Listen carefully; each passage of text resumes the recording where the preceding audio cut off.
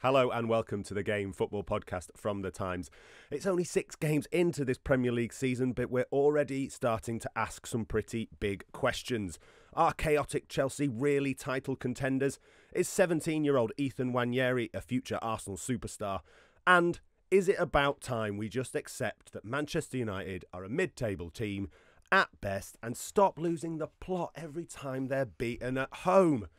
All of that, plus we'll talk about a big win for Everton, Brentford, Manchester City and table-topping Liverpool. And joining me, Tom Clarke, for all of that, we have the senior sports writer and Sunday Times columnist Alyson Rudd, the football reporter and analyst Hamzah Khalique Loonat, and a former footballer turned writer, Gregor Robertson, is here as usual. Team, how are we? Feeling a little fresher than me? Undoubtedly. You sound a little bit croaky. Yes, a little croaky. I've got a bit of a cold, which I made worse by going on my stag do this weekend. Cold in inverted commas. I did have a cold, and then I went on my stag do and made it a lot worse. Oh, so it's the cold, though. It's the cold. Oh, yeah. It's definitely the cold. Nothing to do with the stag do, which was a lovely, wholesome time, just with some lovely lads having a nice fun. That was all it was. And now I'm back to talk about some football with you guys, which is anything. It's more chaotic than a stag do most of the time. And speaking of chaos, we're going to have to start with Manchester United, aren't we? We have to.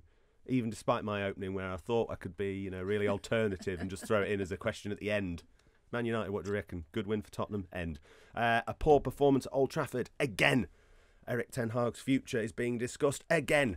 We're asking poor Paul Hurst to work out how they can improve. Hursty, what can you talk about? Again. They lost at home to a fellow rival for the top 6. What's the big deal? What's the big deal, Alyson Rudd? What's the big deal? The big deal is Ten Hag, isn't it? Because he's yet to convince my. You very kindly mentioned my Sunday Times column. My Sunday Times column this week was to preview this match, in which I said I don't think that Ten Hag is brave enough to stick with Christian Eriksen in midfield, because when he has played him this season, they've actually looked cohesive. He's a good leader on the pitch, Eriksen. He's a grown-up. His passing is excellent. But having probably their best midfield performance of the season, which was at Crystal Palace, which was all led by Christian Eriksen, really crisp, short, mixing up passing, really good passing, led by him. Eriksen then came out after the draw with 20 and said quite bluntly that 20 wanted it more than Man United, and that can't be right, can it? He said. And I thought, he's going to get dropped now. He's going to get dropped because he was most visibly at fault for the 20 equaliser, although it wasn't entirely Eriksen's fault. The whole team parted like the Red Sea. And but what worried me was that Eriksen Eriksen doesn't care, does he? The manager, he didn't seem to care whether the manager would think that was disrespectful or whether he should be saying such things or not. And I thought, he's gonna drop him. Sure enough, he drops him, and there is no midfield. There's no passing. Mainly, Man United either tried to bypass midfield altogether with long balls, or they passed to Spurs players. So there's been no midfield for Manchester United many times with Christian Eriksen in that midfield. But this season they had started to look cohesive with him there. So why not keep him going? Why not keep going the bits that are metronomic and working? Why mix it up yet again? And this is the other thing. You never know what you're going to get with Ten Hag, who he's going to pick. And we don't know the reasons why he picks them. It seems to be very ad hoc, which isn't what you do if you're the manager of Manchester United, I'd have thought. Speaking of their midfield, I've just noticed Paul Hurst's ratings. I mentioned Hurst at the top of the show. Paul Hurst. Now, I've got to say, I don't really like ratings because they just wind people up. But we wind people up. We as editors ask you guys to do them because they're occasionally good fun. And Paul Hurst is the best in the business. I love all of you. You're all great. You're all wonderful writers. You bring so much to the Times team. Hursty's ratings are the best. Diego Dallo, 3. Mateusz Delic, 3. Lisandro Martinez, 4. Mazraoui, 3. And speaking of midfield, Manuel Ugarte, the new midfielder who's going to solve everything, 3. And hooked for Christian Eriksen. Hamzah, Manuel Ugarte is someone that you've spoken about. You asked for it, mate. You asked to talk about Manuel Ugarte and Manchester United fans and some of the views that you've had. So I just thought I'd tee you up. Let's get going. Let's really ramp it up. After the Southampton match, I wrote that he's not a solve-all solution for Manchester United because the issues that they have are structural, the way that they play. I think we discussed this on the podcast a few weeks ago. For example, the way that they build up, because they have a 3-1 structure and the 6 is ahead of them. The 6 forwards are ahead of them, which means that if that one player loses the ball, suddenly you're one-on-one on the counter, which is what Arne Slot spoke about, and is a common theme for Manchester United, and we saw it in this match.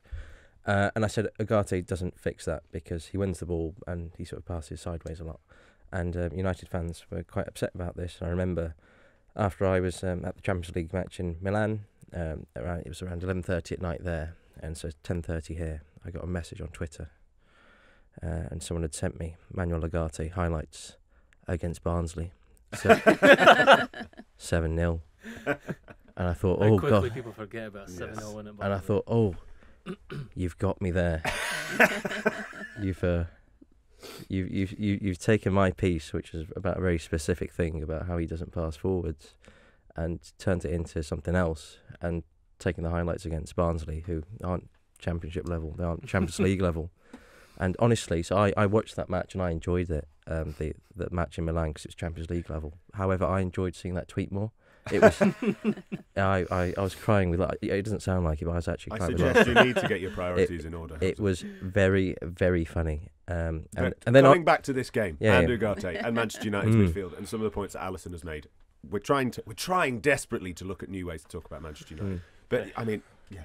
Oh, it's your turn in a minute, mate. It's not just the midfield either. I mean, let's be honest. I mean, it's never a great sign, Greg. I don't know much about football. You played the game, but I wouldn't say it's a great sign when an opposition centre-back is allowed to run through the entire team in the 3rd minute. I don't suggest you'd necessarily bang up for the game at home if that happens in the 3rd minute. As good as the run was from Van der Ven, great run. But or when Marcus Rashford just elected to just completely jump out of any possible challenge or whatever in the build-up before it, or run back afterwards. Okay, you wouldn't have caught him because Van Ven is really quick, and it was brilliant. It was thrilling to watch that. But yeah, the Ligt looks like, this is the problem. Everyone who comes into Manchester United suddenly looks like they're going to get sucked into the vortex. We said this at the start of the season, didn't we? De Ligt in a high line, he can't really do that anymore. It's like they have Harry Maguire, and they identified certain problems with him and his, in their play style, playing with a high line, whatever, and they went, oh, why don't we just get another Harry Maguire? And Harry Maguire's very good, and De Ligt's very good, but in this specific system where you're covering these transitions, that's quite a lot to ask for. And another thing as well, so I wrote about this very briefly in Saturday's paper. They have strikers that don't shoot.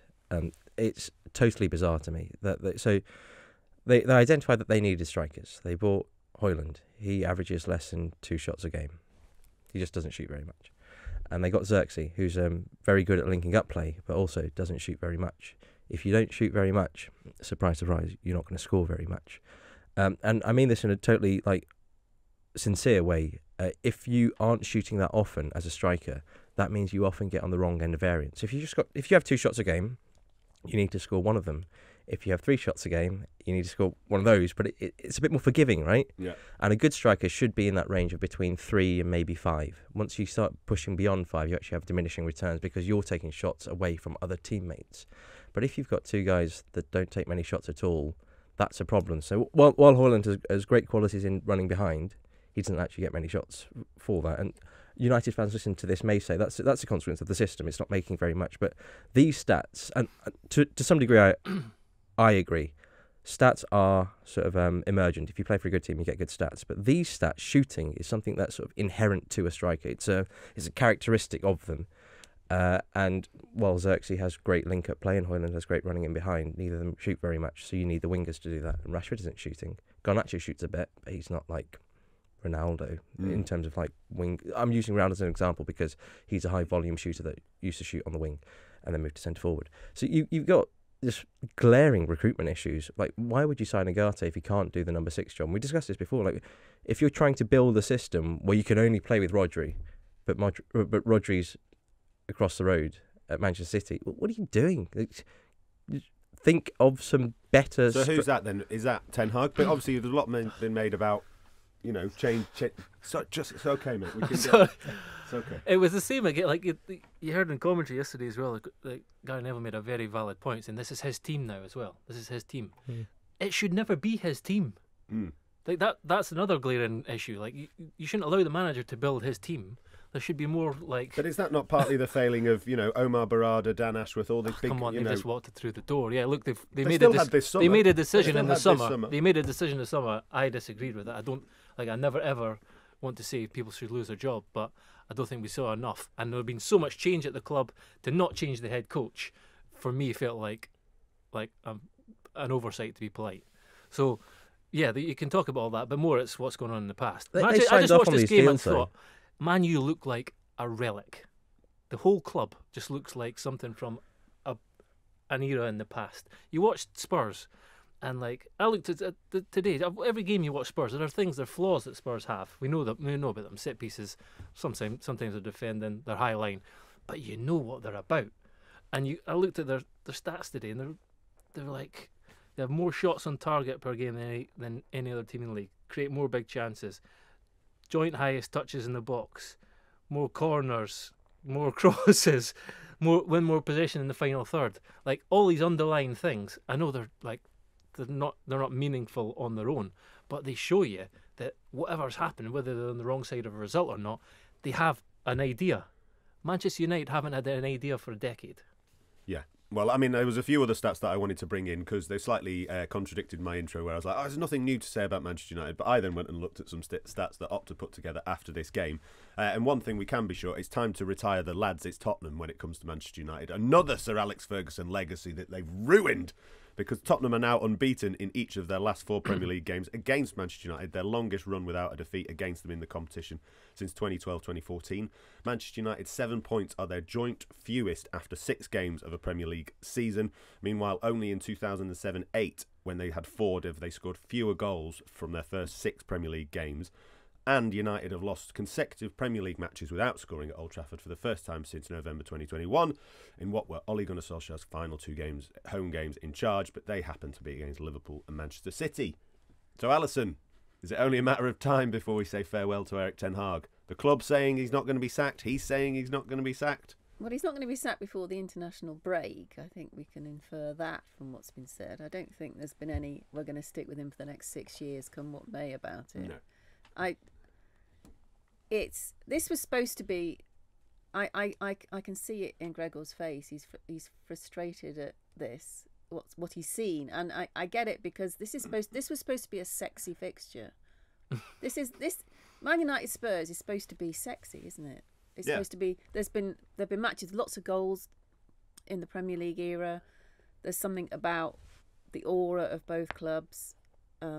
Maybe a slightly faded aura in some respects, but they're trying to find something that matches their passionate fan bases and their history. And when they meet, it's sort of like an advert for the Premier League in a way, and the Premier League's history and English football's history.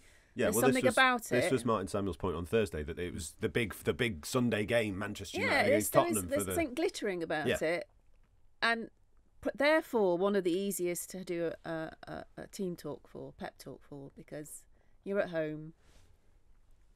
Spurs have enough aggression about them to feel like you can really get them on the counter, really punish them, with a bit of organisation and solidity and faith in yourselves. This should have been a high-scoring game in which the home team wins. That's what it should. That's what it should have been, and yet. They did.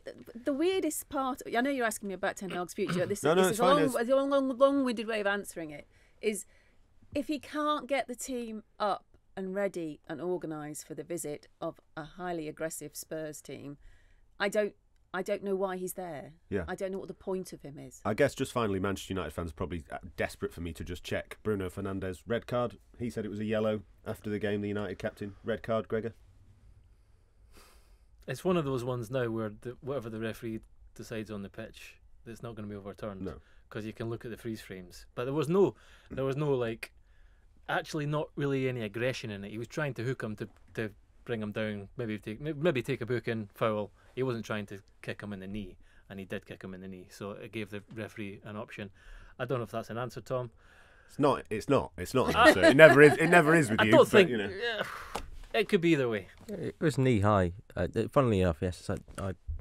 Gregor's had bad No force either. No. Gregor's had bad leg breaks, but I've had a few injuries. And yesterday, just funnily enough, after watching the United match, I went out for a walk And seriously, That's hilarious.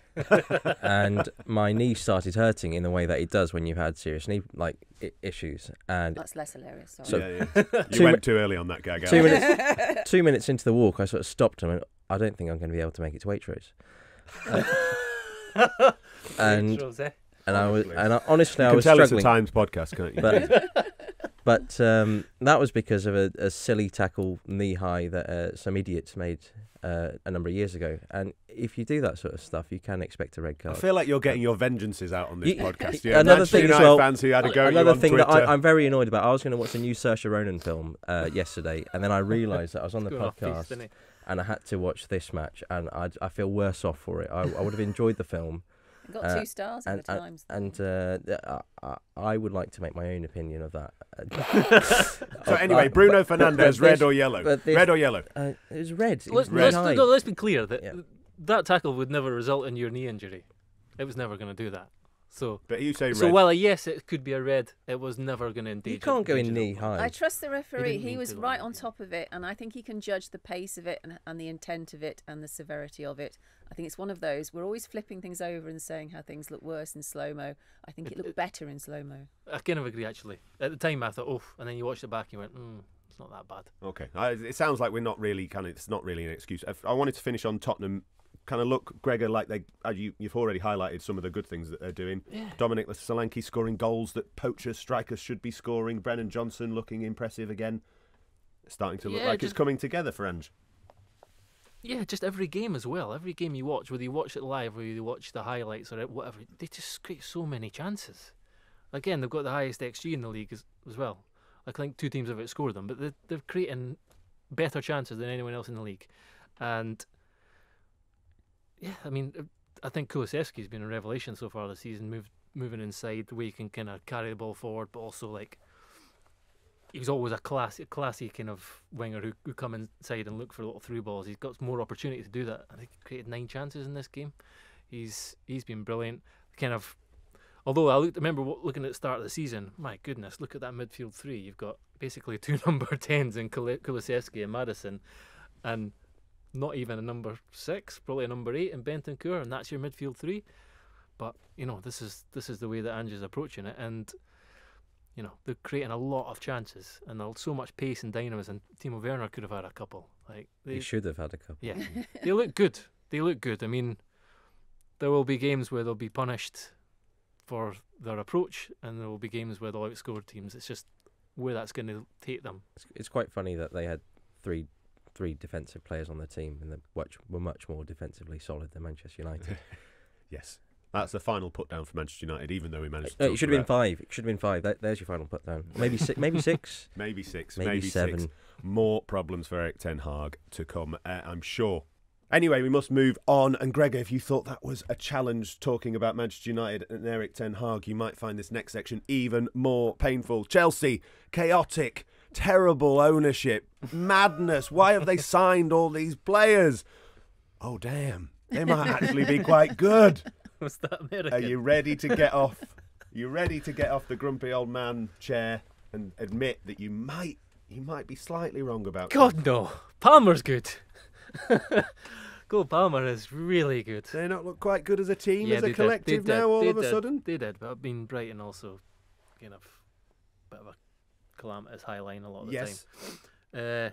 No, look, there is the kind of the makings of a team starting to emerge. You can pick the team, which is a rarity as well. You can say this is likely to be Chelsea's That I'll starting give you lineup. that. That is an admission of a change in opinion, because that was one of your big points last season. Is that I don't know where this all works. Now you're saying it looks like it works as a starting 11. Yeah, and look, there's still plenty of other options, but it looks like he's kind of alighted on an 11 that he sees as the best just now. And but this is all about Cole Palmer. I mean, he's had more goal involvements than any other player in the Big 5 leagues in Europe since the start of last season. What was it? 43 goal involvements. That's one more than Erling Haaland. We're talking about, I don't know what we're talking about. Someone who's just exploded in the space of a year and is like one of the best players in Europe immediately. And it's remarkable. I can't really remember anyone doing that before. Not in that short space short a period of time, not kind of getting a move, and there's still been so much unknown about him. Yeah, he was someone with potential, and he'd had fleeting sort of glimpses of how good he was at, or could be at Man City, but they were very fleeting. And in the space of just over a year, he's suddenly one of the best players in Europe. That's unprecedented, I think. So, while he's in their team, they'll always have a chance now. They will always have a chance. But I'm still not quite ready to say that Chelsea we need to see what Chelsea do against teams that do not play into their hands. And it is slightly bizarre. I mean, I know that Brighton want to play the way they want to play, but Wolves, it's almost a carbon copy of the Wolves game in that it was competitive for a bit. But Wolves showed you don't allow... What Chelsea have is pace, actually. They have a lot of pace. And if you have a high line, they'll get in behind you. It was just they were asking for trouble, Brighton. So it'd be interesting when the team is set up more in a grown-up fashion and less reckless fashion to see how they do. Also, let's remind ourselves that Brighton took the lead as well and had a lot of chances in that first half. You watched watching the extended highlights package of this. You watched you kind of. It'd gone on for a long time, and you weren't even at half time, and a lot of the chances were Brighton. So they're not the finished article by any means. It's still quite chaotic, but they've got a lot of goal threats, from lots of areas as well. So where do we think this puts them, Hamzah, in terms of, as I said at the top, Gregor and lots of people? Let's be fair to Gregor; it wasn't just Gregor who was critical of them last season, and rightly so. Where do you think it puts them in terms of where we're looking at in terms of getting carried away after only 6 games and making big assessments? Title contenders? Top 4? Top 6? Where do we reckon with this Chelsea team? 4th. 4th? Yeah. Great, that was the quickest answer that anyone's ever given to that kind of big question. But do you think that you could see them challenging for the top 4 with where they're at? Yeah. There is a feeling that at Chelsea that despite all the criticism from external criticism, that this was sort of actually, well, not sort of, it was by design. They recruited to Maresca's specifications during the summer, and they'd already established a good sort of core group of players that needed to be whittled down. I mean, some of the stats from Palmer is amazing. I mentioned Mazraoui and I mentioned Xerxes and Højlund don't take many shots, and you've got Palmer taking 7 here. It's amazing. You see those numbers and instantly like 7 shots. Wow. Well, you should be if you're statistically tuned in. But but no. The issue for them, just like Liverpool, is we saw them play Manchester City, and we haven't had a super sort of test of them since. And the same is true of Liverpool. They haven't played anyone good yet. However, those teams play each other in a fortnight, I think. Yes, so 20th of October. Yeah, we'll get a good measure of them then. But I think Alyson's right as well in that, perhaps teams approach Chelsea thinking they're going to get the Chelsea of last season or the season before. And at some point this season, if Chelsea keep playing this way, opponents will go, actually, we should treat them like a top proper team. Yeah. And we're going to sit back and defend. And then that poses a different set of questions, because then you can't use that pace of Jackson and Madueke as much. But probably, I think we should just give a little word in for Sancho as well. When I watched him live last week, the week before, against West Ham, he didn't get to do that much, but in the moments that he did have the ball, he was really good fun to watch. He got you out your seat. There's a lovely trick that he did where he moved the ball from left to right, all within the space of a second. And it had Edson Alvarez literally sort of go full 360 and then dive on the floor, none of which got him any closer to the ball. It was... that was a great move. Yeah, it was brilliant to watch. It was really cool, and that's the sort of stuff that I think people will remember when they first heard of Jadon Sancho. So I think it's really nice to see him playing well and got a assist as well. He looks confident as well, doesn't he? That give and go, just I'm going to dart straight into the box and win that penalty. I mean, he looked excellent. Maybe start getting back into contention for England. But on that subject, I wanted to finish, Alyson, because that's kind of the subject of Tom Clarke's piece about Cole Palmer, saying that Lee Carsley, if he was making any kind of notes, he'd just be like, Cole Palmer, underline, in the team. But it's an issue, isn't it? We were talking with the last international break about Carsley's start and Grealish coming back in, and Anthony Gordon looks good. And I think it was Tom Clarke himself on this show who said, I saw well and good, but what happens when Cole Palmer and Phil Foden are around? Is Cole Palmer now, of all these kind of wonderful collection of attacking players, is he top of the tree for you at the minute? Well, he was before. I mean, I was saying it through the last tournament that Palmer's an ideal England candidate because he doesn't let anything stop him being good. So he was functioning beautifully in a dysfunctional Chelsea team last season, and was one reason why they scraped their way into European competition. He's serene, and one assumes, and he did when he did play for England fleetingly. He did do well, didn't he? You know, he can slot in anyway. He's so calm. He's so calm, Palm. He's a calm Palm. He's so calm. He's impressive, and I think Tom Clarke makes the point as well. It's all very well having favourites or whatever, but his stats, as Gregor has pointed out, mean every other nation in the world will laugh at us if we don't build a team around him. Yes, true. Because he's fantastic. Yes, absolutely true. Kazi does love him as well. Yeah. I remember in the under-21 European Championship, he didn't just play him out wide. He played him out wide first, sort of on the right. Yeah. Yeah. And then he sort of said, "Can you play centre mid?" And he did. And it was bizarre because you've got this very slim, tall guy in midfield next to a very short Angel Gomez. Lovely. And they ran the show, and he was capable of playing as a centre midfielder. It was really, really cool. And Carsley has always spoken quite highly of Palmer. So I think if he is going to, I think he will probably get picked and start one match or two maybe. And it will be in a way that sort of celebrates his best qualities. Yeah, just don't try and fit them all into the team. No, get them all in. Don't try and do that. Great, save it. We've got another international break to come, and we can discuss all of that. And you can roll your eyes at the England problems again. I can't wait. I'm already excited. But for now, we've got more to come. We will be talking about Liverpool after the break. But as it's the break, it means it's quiz time. Who am I talking about when I say a former footballer who played in the Premier League for Portsmouth, Middlesbrough, Everton, and Blackburn, and twice, like Cole Palmer, scored 4 goals in a game in both 2004 and 2011? Find out after the break.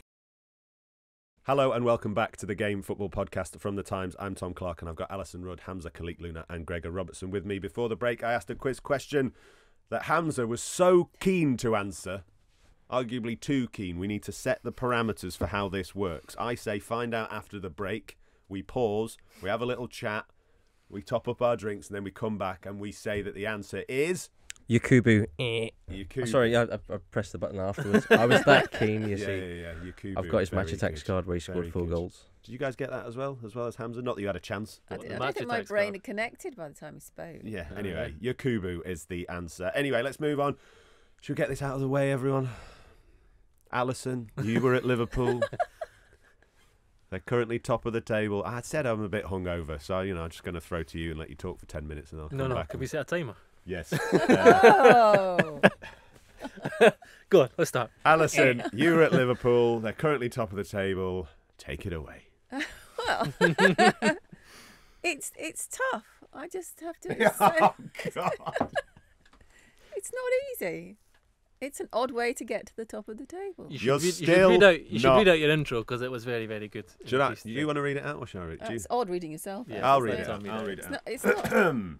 It's not the intro. It's the third para in. I think he means. Oh my God, I've got to do 3 whole paragraphs. No, right. don't do the first 2. Which one do you want me to do? The third one. This is the first time I have watched Arne Slot's team in the flesh, and it was quite the experience. It was like your best friend had dated a rock star, and every night out had been wild and fun, only for the hot couple to decide they needed a break. Suddenly she walks into the restaurant with a corporate lawyer on her arm who is clever and witty, but never dances on the table and frequently checks his phone for case updates. That's what it was like. That is football reporting of the highest level. That is what you Yes, get from it Times is. journalists. So, but what you're saying, Alyson, is like you were saying a few weeks ago on the podcast, is that you're still not over Jurgen Klopp. And even though poor old Arne has walked in and taken your team to the top of the table, you're still not happy. Yeah, and I'm kind of amazed at the fans that are flying flags with Slot's face on. I mean, you have to go through a process. Genuinely means it. You have to go through a process. Otherwise, what's the meaning of loyalty and love in football? I am still adjusting to a post-Klopp era, grieving possibly. And yeah, of course, it's lovely to win a game when you're not playing brilliantly and you do it through grown-up patience. Which That's Jurgen could have done with doing a bit more, and then he Of might have won course. more trophies. You know what I'm saying? Of course. But it was the Klopp era was long, and it was beautiful largely, and it was certainly fun. And I don't think it's stupid of me to find it difficult to readjust to this. It was like watching another team all together, and yet because all the players are the same, that messes with your head quite a lot. So maybe it would have been easier if there'd been a clear out and Slot had brought in. She wants a clear out now. Get rid of Salah. I mean, I'm just saying in terms of adjustment, it'd been easier if there were more new faces on the pitch, and then your brain would have acknowledged that and then accepted the change in style. But you've got the same players, but they're playing in a very. And I know that this is the funny part, because they're playing in a good way. They're mature and they're patient, and there was a strange atmosphere because Wolves were the better team in the opening 20 minutes. And that was a slight shock, because in the programme notes, Gary O'Neill had said we need to scrap and battle, and it felt like the sort of rallying cry you get when you've got 5 games to go in your bottom and you need to get out of the relegation zone. But they didn't scrap and battle. They actually played quite composed front foot football and were making inroads. But the home crowd weren't excited by this, because they could see what was happening. They could see that Liverpool were just biding their time, not diving in, just making sure they ushered the ball away gradually until they saw a space to attack into. And when they did, they looked dangerous. So it's not just. So it's nothing. There's nothing wrong with Slot. It's not that you wrong don't with admire Liverpool. him. It is all about what came before. My team. This isn't my team yet. It's not what came. It's about what came before. It's not that It's you have a utterly problem different. with what he's different. doing. It's just you're still not over it. Well, I've got some good news for you, Alyson. Anyway, Liverpool have led the Premier League after 6 matches 4 times in the past 7 seasons and only won the league once. So it's fine. At the end of the season, you'll finish 3rd, and you'll be like, "Bring back Jurgen." Well, and this is the other thing. Who'd also finished 3rd, by the way. Slot was the first to say it's meaningless being top at the end of October. He is remarkably No, measured, September. isn't he? Like, that's also jarring too when you Just how contrast it measured it to what is, came yeah. before. It's Somebody great, tries to isn't crack it? I a joke mean, with him, and like he's not going in front of He's the. a nice guy, and he's personable, and he smiles, and he laughs about. And he's not, nearly just- assaulting it's just- 4th officials on the touchline like Jurgen Klopp did, or embarrassing himself by doing the big arms up in the air celebration after a 2-2 draw against Norwich or whoever it was. Look, having Come said on! all this, West Brom. I was having close. said all Come on, this, it wasn't bad. having said all this, he's done an unbelievable job. He's great. He Team has- Arne. he has. I Look mean, at Erik Ten Hag. We all said, Dutch managers can't do it. They don't know what they're talking Tom's about. still Well, drunk. Can't Tom's still use drunk. 10 Come on. I mean, that's half the reason why you have to be patient and you have to see what Slot's got, because he's beaten United. They're so bad. We've done so too bad. much. No, we've done too much. We Manchester covered them United. at the start of the season. We said, they conceded like the second most shots in the league last season. They're rubbish. And Liverpool haven't played anyone good yet. They might play someone good in 2 weeks when they play Chelsea. Only beat what's in front of you. And when they play Arsenal, we'll see if they're the real deal. But Alyson is completely right. You can't sort of sing songs and wave flags for a guy that's... But he's come in. I mean, this is extraordinary analysis for a team that's just gone top of the league. After this reign They've of so played long, easy- the flip side easy is, teams. as much as it makes it hard for you to say, I can't get on board as a fan, this is a guy who's come in after Jurgen. This could have been the worst hangover ever, worse than the one I'm having now, that Arne Slot walked into.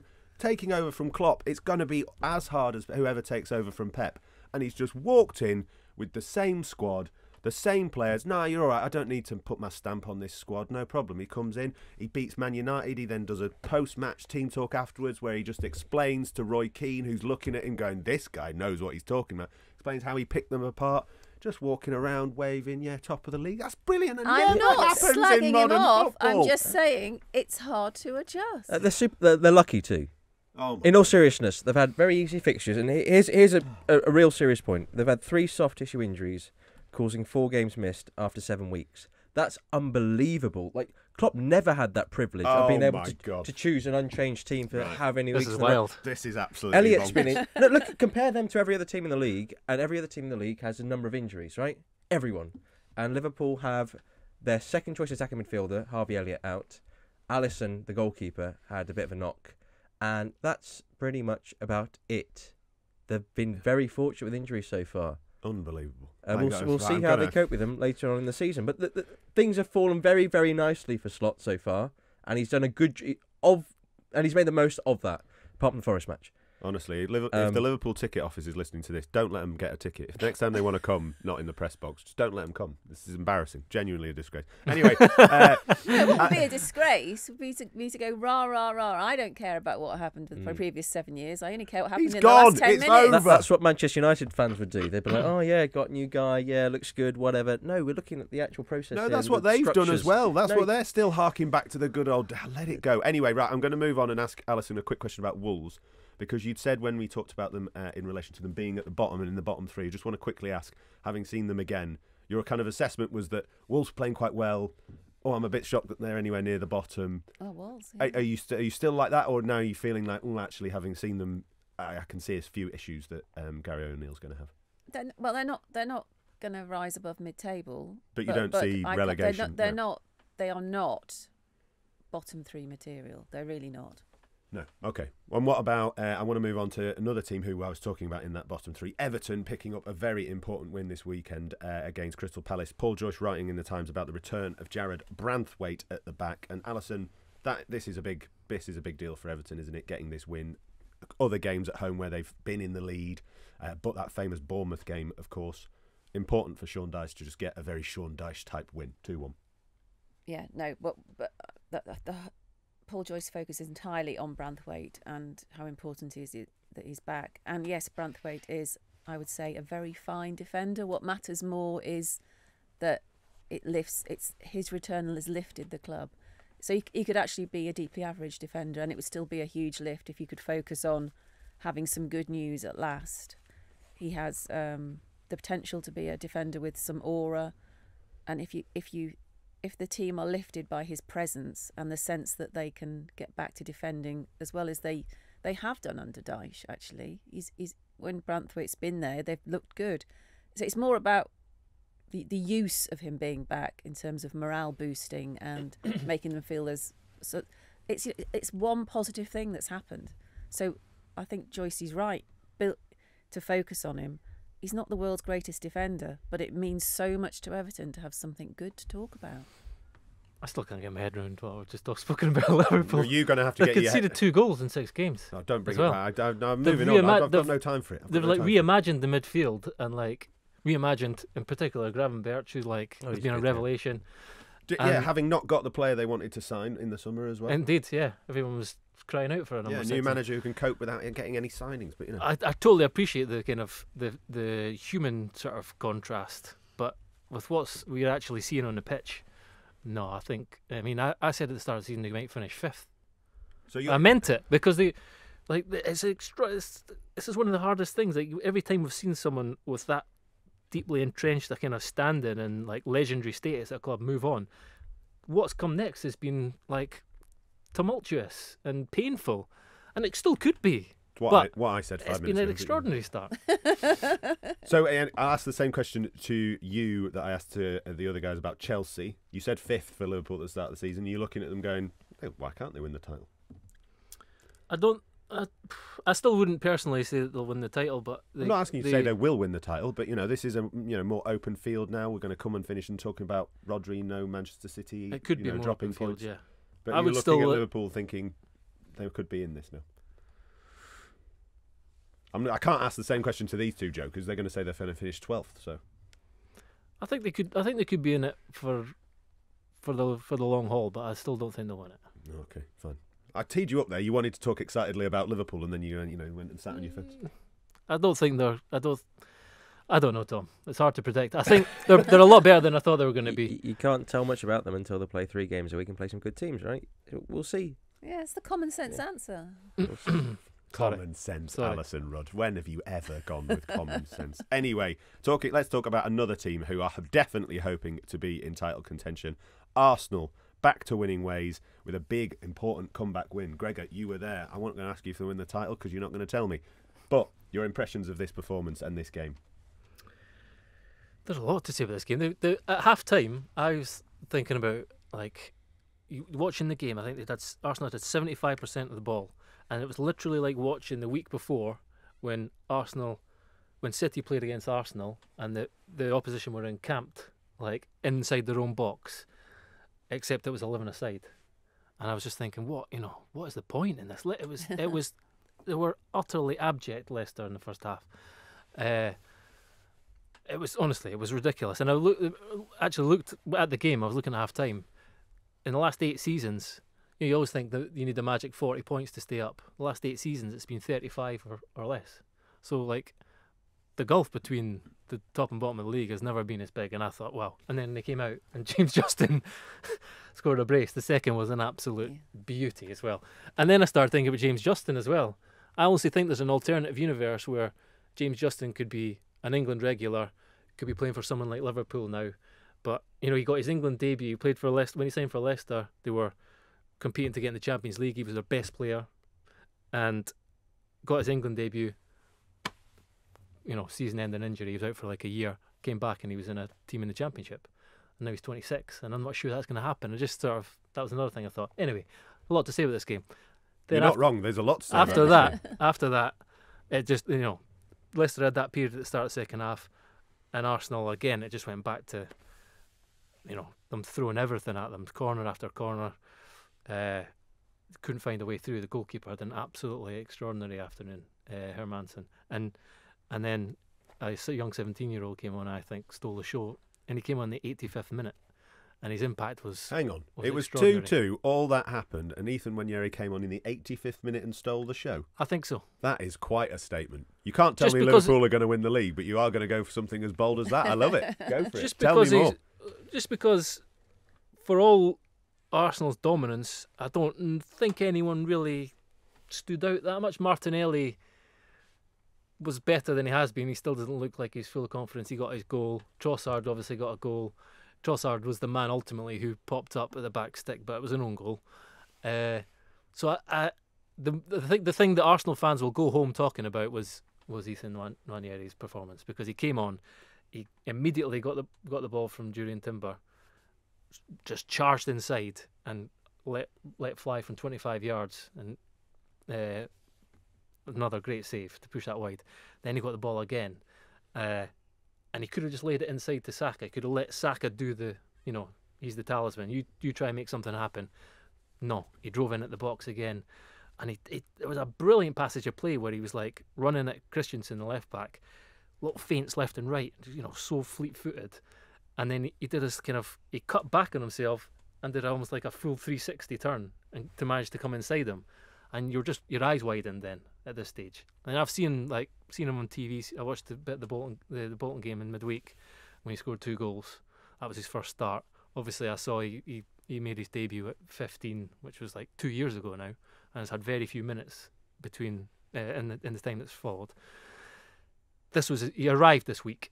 This week he arrived as a first-team player for Arsenal, and I think Arteta kind of admitted as much after the Bolton game. Odegaard's injury has kind of opened the door, and now I think the fans also want to see him, and also the fact that they put him on in a game in a moment of such consequence when they were looking for. They'd already put on Sterling, they'd already put on. I think Jesus maybe came on around the same time.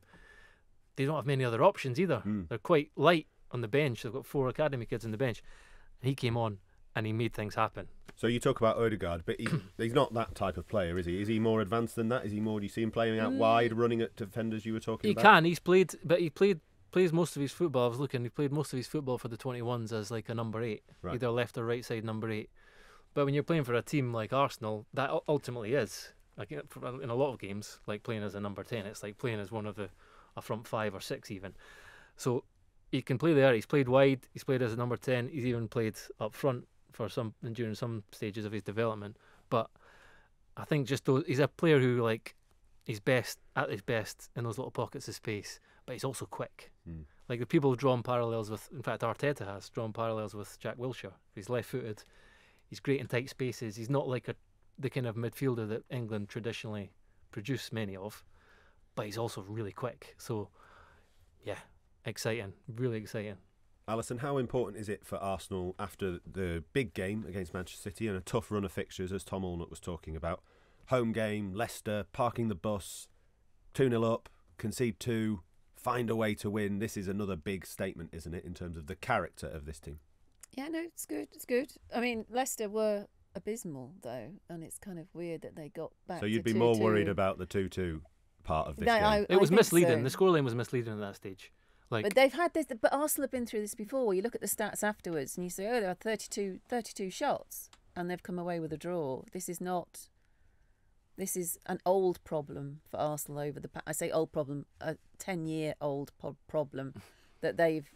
I've frequently been to Arsenal games where they've dropped points, but they were by far the better team. So maybe the fact that they have someone like Nwaneri on the bench that they can bring on where they didn't have him before, this speaks volumes about their production line and so on, and who they have. And Arteta, if he's got one distinctive attribute as a manager, is that he does seem to have the ability to take risks late on in games, and he does trust his bench actually more than a lot of managers do.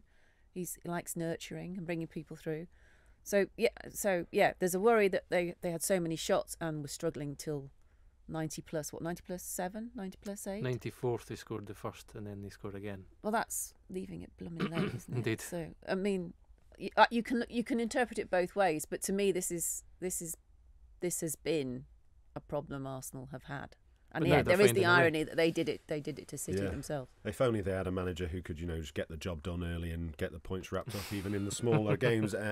Honest lot. Anyway, Gregor, we talked just briefly there about Wolves and Everton, teams at the bottom. For Leicester then, am I suggesting that there's a bit of a worry for you? Obviously against Arsenal at home, you kind of, what are you expecting other than parking the bus? But what did you make of them from what you saw? Well, the first half, like I say, Arsenal literally let William Saliba mark Jamie Vardy on the halfway line on his own, and then every other player like Gabriel, even as a centre half, was like last week watching Gvardiol and Kanji and Ruben Dias around the edge of the box. Like, they were so advanced, and Leicester just had nothing going forward. They did come out with a bit more kind of gumption in the second half. They got the goal, which was a bit fortunate, and then the second goal was an absolute beauty. And they started to, in the kind of transitions, keep the ball a little bit better, but I don't know. I just don't see that they're going to score many goals. I think the reliance on Vardy, and even Cooper said it afterwards, like it looked like Vardy was kind of remonstrating with the bench, saying, "I don't want to come off," and he was like, he was asked that question, and he said, "Listen, if Vardy's not going to come off much." They don't have many options. They don't have many attacking options. So, yeah, this is this game, Liverpool, City, they're kind of one-offs. But I fear for them. Yeah, I mean, Ipswich have kind of gone on a really positive run of the last couple of games, last 4 games. But I think again it's going to be very difficult for the 3 promoted teams. We will see what the future holds for Leicester. Gregor, we're talking about pieces that you've written from games on Saturday and over the weekend. Let's talk about a piece that you wrote just before the weekend, which is previewed on this show, wasn't it, last week when you started talking about teams scoring from... Well, there's a throwaway comment about the ball going back to the goalkeeper all the time. And obviously, of course, Brentford had scored 2 goals. 1,200 words later, we've got a fascinating article. Maybe 14, actually. Too many. It always is. We ask him for 12, he delivers 15. But yes, they were at it again at Brentford. Tell us about what you found when you did a bit of a deep dive into how teams are taking the kick-off this season. Yeah. Stick with me, listener. So I watched all the... Hamzah helped me as well, because it's not easy to find all the kick-offs, but we watched all the kick-offs from the previous weekend. And 15 of the 20 Premier League sides played one pass and then launched it. And that just feels like deeply out of sync with the trends of modern football and the way that, possession dominance, tiki-taka, press baiting, defenders, all that kind of stuff. So I thought that was quite unusual in itself. And also, 11 of those 15 went straight back to the keeper, which certainly in my day, and even I would say a decade ago, would have just never ever happened. It would almost get a boo from your own crowd. You'd be like, "What? That's cowardly." And now that's the way teams start a game. And what did you find that they were doing it for then? Yeah, Where did the launch go? So it's about setting up. It's several reasons. One is teams are so good at pressing now that you're almost setting yourself up to fail if you give it back to a defender and someone's on top of them very quickly. So they go further back to the goalkeeper, as we saw in the Man City Arsenal game last week, the defenders often block the runs of the attacker to give the keeper even more time to get the ball forward. So that's one reason. And the next is you're setting up a positive kind of 50-50 duel. And what Brentford did so well in the last 2 weeks is they hit Christopher Ayer, who's 6'6", I think, and got 7 players in about 20-25 yard square area of the pitch to win the second ball. And he didn't necessarily fall to them. That's almost secondary. In both games, Gundogan for City, and who else was it? I think it was Kulusevski against Spurs. You could argue they made a mistake, and they kind of gave Brentford a chance, but Brentford were there to capitalise on it. They won the ball back, turned it over, and the clear instructions just go forward.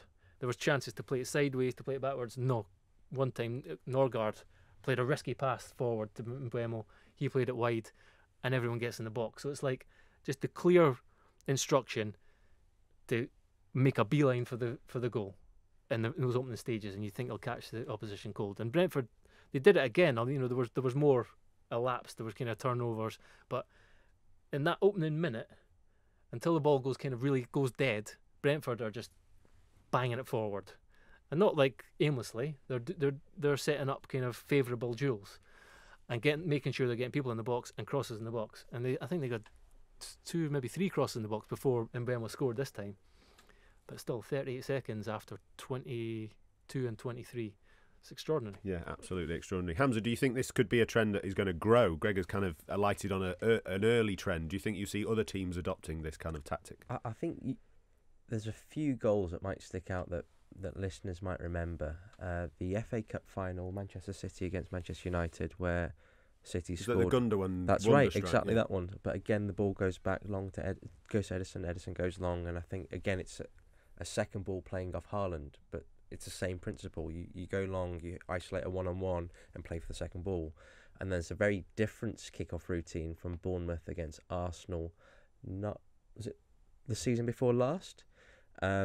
Where Gary O'Neill's Bournemouth kick off and they overload one side, then they play to the other to sort of punk them, and then they switch it really nicely across and score. But yeah, it was really funny that I remember.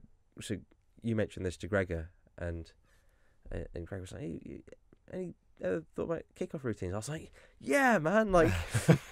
I saw this stuff. Finally, someone's going to say. I couldn't make sense of it like a season ago, but like, yes, you can put it together. And I think thinking about set pieces in these sort of ways is actually definitely something that you should do. So I had a conversation the other day where someone mentioned sort of defending.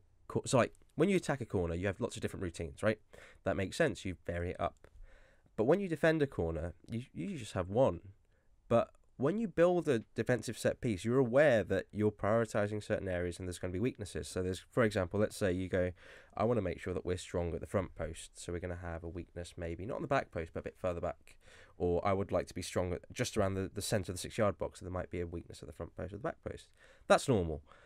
But if you're an opposition team, you just go, that's their routine. I know where their weaknesses are. I know where their strong points are. So I'm just going to target the weaknesses.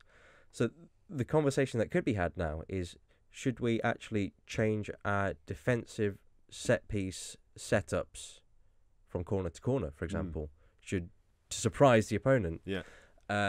And when I thought about that, I went, "Oh, that it makes complete sense." But I'd never ever thought about it in that way. But I think that you can take set pieces like kickoff routines.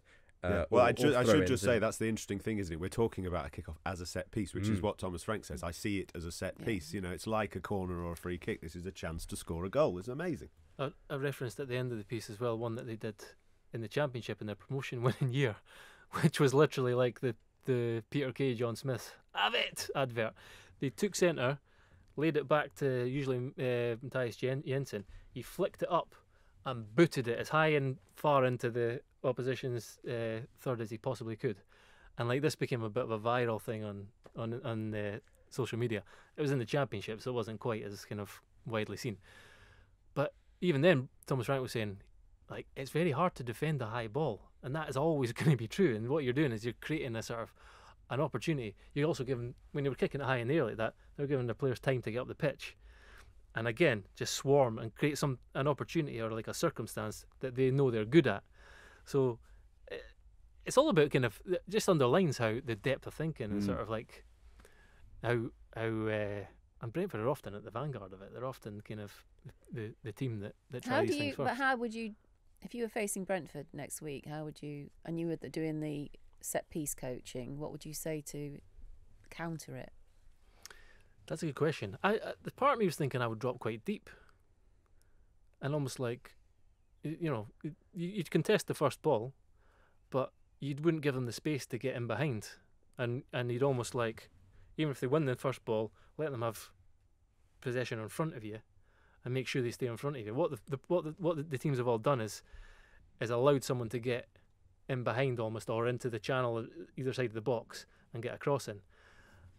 So what you're saying, we might see kickoffs where the team with the ball kick it all the way back to their goalkeeper, and the opposition team run back towards their goalkeeper. See, yeah, boot it. Come and have a go if you think you're hard enough. We've got camped out on the edge of the box. Could you imagine? That would be wonderful to watch, wouldn't it? Just two teams running the opposite direction. I mean, I've said that. Sod pressing. Let's completely just run off the cuff. But no, I love it. I love it as an idea. As a defender, my instinct was always, I'd rather the ball be in front of me than behind me. And all these guys, what they've allowed to happen is either a really dangerous cross to come in or the ball to go in behind them in the opening 10 seconds of the game. And then, as a defender, that's unusual too. You saw in both the first two goals, there was like almost chances for the opposition defence to clear it too, but they seemed so flustered by the fact they were defending a cross inside like 15 seconds that they miscued it, or it was like, they didn't know what to do. So I'd just maybe just set off. That's the second ball. I think that's the super dangerous one, because the first ball you expect usually a centre back to go forward. So that means if you're playing with two centre backs, one of the centre backs is going to be isolated. There's going to be space between them and their full back. So what you want to do is either you don't contest that and just let them have it free, or you have everyone sort of clustered round ready to win that second ball, and then you can counter-attack them because they've overcommitted. Who had the worst one? The kick-off routine? West Ham. West Ham played it. There were five teams then who tried to keep possession. When there were some of them tried things. So Palace, for example, slipped the ball quickly to Eze and said, "Go and run at them." I mean, Eze's brilliant. Yeah. It didn't work. I think Kobe Mino kind of hustled him out. But West Ham, they passed it back. They just kept playing like these tentative sideways passes between the back four. Chelsea didn't even really press them, but gradually sort of cornered them into the right back area. They went back to the goalkeeper anyway on the ninth pass. But by this time, Areola's like on his goal line, so he's kicking from a position of no longer of advantage. Complete weakness, yeah. And he couldn't even reach the halfway line, and it's like you're just immediately on the back foot. So there's always been an aspect to this. I can't believe we're still talking about it. It's absolutely fascinating. But there's always been an aspect. Didn't see it coming. There's always been an aspect to this about laying down a marker as well, playing in their half, playing for territory, almost like you do in rugby.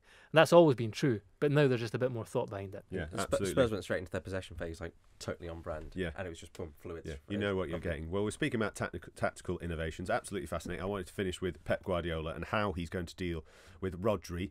Immediately, the narrative is set. They lose Rodri. They drop points. Alyson, I just wanted to finish with a question for you on this topic. Rico Lewis, Mateo Kovacic, Ilkay Gundogan as a midfield three. It's not bad. Teams have won titles with less, but trying to pull it into that theme of Liverpool being in there, Chelsea being in there, Arsenal getting a big win at the end. Just kind of, give us a final summary on what you think about this, because when we were talking last week, we talked about that amazing game, Arsenal-Manchester City, but we didn't know how bad Rodri's injury was. 1 week on, those teams have picked up points, those teams have won. City dropped points without Rodri. I know it's only 6 games. I know it's early. I know Arne Slot's rubbish, but how do you... It's not what I said. How do you feel about this title race now? Well, it's got more texture to it, but let's remember, City invariably start poorly. There's this. I'm getting Groundhog Day vibes now, because City are never at their best in their opening 6, 7, 8 games. So do you want me to do my Gregor impression again? City will come. City always come. Exactly, but the I think opposition teams and those hoping for a tilt at the title will be very happy. Obviously not happy on a personal level, but happy tactically that Rodri isn't available.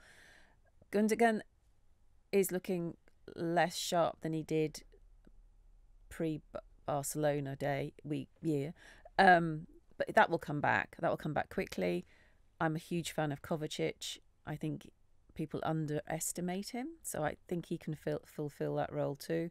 And Rico Lewis, people's still gushing about what a great start he's had under Pep Guardiola. So I think I don't see a title race where City aren't part of it just because Rodri isn't there.